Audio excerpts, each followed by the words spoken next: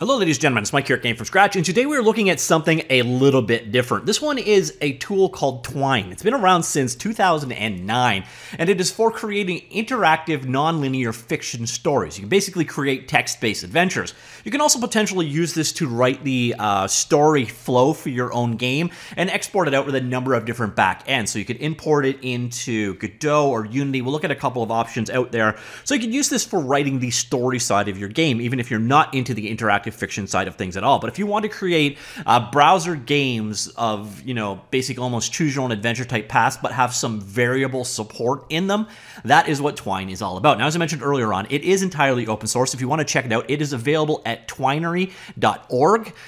It's available for Mac, Windows, and Linux. Don't ask me why I said them in the opposite order to what they are. There are like version splits and there's different backends. It gets very confusing, and I'm only going to be doing a very cursory introduction here, but there's an older version of Twine called 1.0 and 2.0. 1.0 is not compatible with 2.0 and vice versa, and there are also different scripting systems available. We'll get into that in just a second. So first off, here you can see Twine. This is the editing program. This is one of the examples I downloaded. I'll show you where you can grab some examples yourself. Twine projects are actually just HTML files, so there's a bunch of stuff embedded in here, but as you can see, I actually opened this one up, and you can see, oops, that's the wrong one, that just shows a folder. Developer tools here, embedded browser. This is your standard web browser documentation stuff going on here, and here you can see the flow of this story. We start here with the Earth, and we kind of flow down based off of what you choose. Excuse me, or choose to do. So for example, I come up here, I can start the story from here, or I can go up here and I can change the size of it, how it displays, where your entry point is, or so on. But I'm going to go in here and edit. Now this is using a Harlow format. It's the default built-in. It's a logic system, so you've got some tools up here for doing simple variable calculations and so on, for controlling how program flow will go. You don't need to be a programmer to understand any of this. You can sort of see the results right here. It uses a simple markup system. You can create various different variables that track through the story. So for example, if you wanted to have something like hit points that went down in your story, you could have it so that you took away some hit points if they made a bad choice, and eventually if they die, they go off to the dead section. That is kind of how you control your program flow. Otherwise, it's a pretty standard markup. This looks like markdown format. You've got your formatting of stuff over here. You can embed images. I would love if they actually showed the images in the background of the preview, but hey, I'm being kind of specific in my options here. But you see they've got a number of different paths where you could go: Sun, the Moon, Mars, Jupiter, and Pluto. And you'll notice we have all of those corresponding as branches out of here. You can see the pathing being all defined here. So then you'd head up over here. If you went to Pluto, for example, you're now in Pluto, and you can potentially just go back to Earth. You've got some control here, so you've got a prompted question. Would you like the rice or the hamburger? And you have those prompts go out to the user. I'm going to go back here to the very start. This is the beginning of everything. So I'm going to go ahead and play it from the beginning. This is going to open up in a browser. So you can see here, there is the image we did, the text that you would do, and then a number of different options presented. So here you can see you've got a choice between rice or hamburger. And then, boom, yay, I survived. It's not exactly a super complicated game by any means whatsoever, but it allows you to do these branching narratives, but have that variable control behind the scenes. So that is a very quick look at the Twine game engine. There's obviously more to it. If we go on back over here, you can see a lot of the complexity is here in this simplified editor. The other option out there called Sugar Cube, it actually, I think it directly embeds JavaScript in, but you need to use an external editor. There's actually an extension for Visual Studio Code, so if you want to go that route, you can, but if you want to go the easiest route, you're going to probably want to go with Harlow as your scripting engine. So that is one example. Again, you got the ability to define variables. You've got the ability to define loops. You can link out to various different things under various different conditions, and so on. So it's really quite a straightforward tool. It is for creating interactive branching stories with an element of logic behind them. And then when you're done, when you're happy to go, you can publish out as an, you ultimately publish this out as an HTML file that you can deploy or run anywhere. There have been people out there that have actually bundled them in with, an HTML deployer type thing and made them into text adventures that they sold on the Google Play Store or on the iPhone. So that is an option here. Or another option, as I mentioned earlier on, is you could take something like this and use it for constructing the branching narrative of your game and then having, you know, normal graphics and all that going on top. So if you're doing something more like a text adventure, but with, you know, controllable sprites on top of it, you could use this for the logic and story side of things. All right, so back to the thing at hand. So this is where you can go ahead and download it.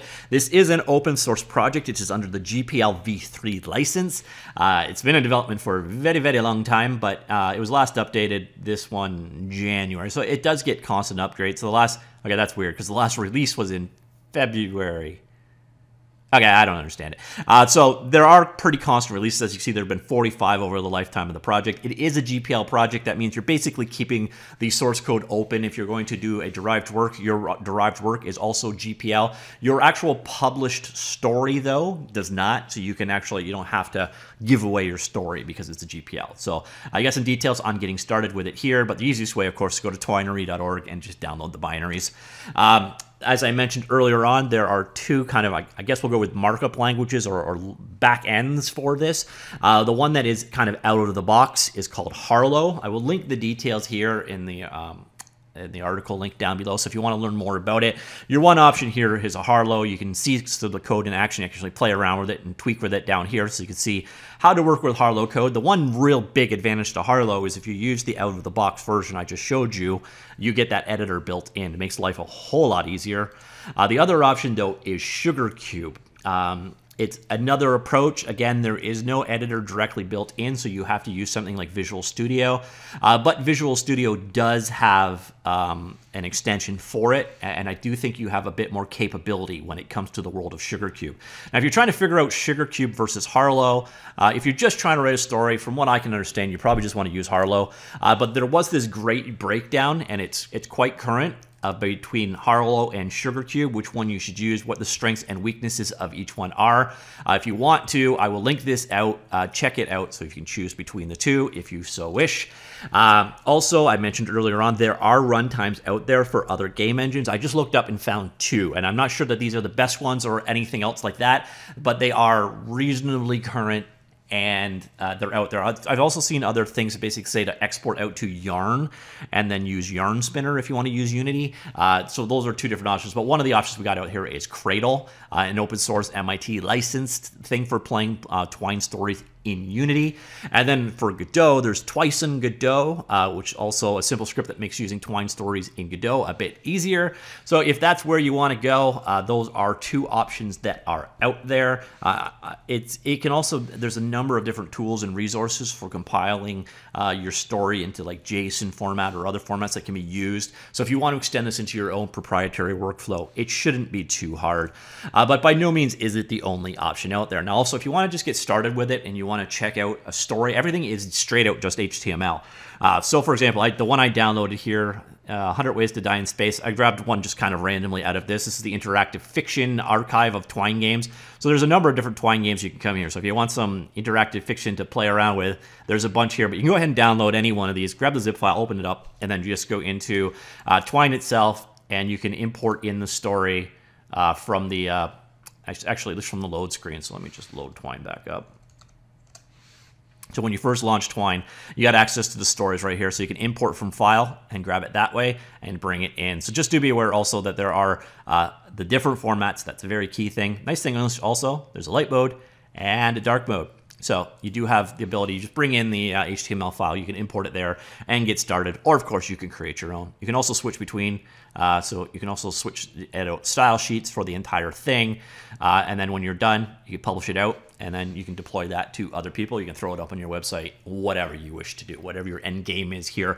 So Twine is a long and storied open source game development tool for creating narrative interactive fiction. Again, it's not really a world that I get into that much, but I know it's definitely one of interest to some people, so I figured I should cover it here on the channel. Let me know what you think. Also, if you're using something else, are you using something like Yarn or Yarn Spinner or a different interactive fiction tool? Let me know what your recommendation is in the comments down below, and I will talk to you all later. Goodbye.